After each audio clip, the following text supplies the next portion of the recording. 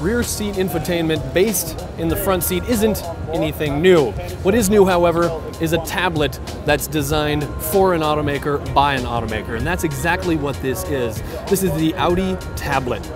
Now, why didn't Audi just use a regular tablet? Well, that's a great question, because a regular tablet isn't crash safe. This one, however, is. It's got glass that was designed in collaboration with a specific glass maker to be safe during crashes, so it won't shatter and hurt rear occupants. But that's just the beginning of the story. This looks just like the upfront infotainment. We can go to Media, and from here we can check out all the wonderful videos that we might have on board, but then also the internet as well through the onboard LTE Wi-Fi. Now, but let's say the kids want to be active in the trip. Well, they can go into the map, help find a stopover point for the navigation. Let's just look at Stuttgart, for example. And now once we found where we're happy, we can hit the button here and send the navigation up to the front.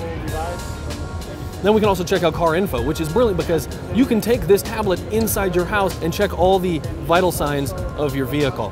Do you need service? What do the tire pressure look like?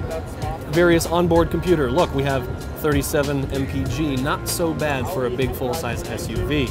It's powered by Android 4.4 KitKat, so you know it's going to be reliable on the back end. What's also brilliant is it includes a standard warranty from Audi and also can be replaceable up for 10 years. And you're worried about hanging it in the sun? Don't, because it's been designed to withstand high temperatures and has an onboard battery to help cool the unit. Your iPad can't do that. And it's this sort of automotive innovation that has won Audi tablet the Automotive DT Best at CES this year.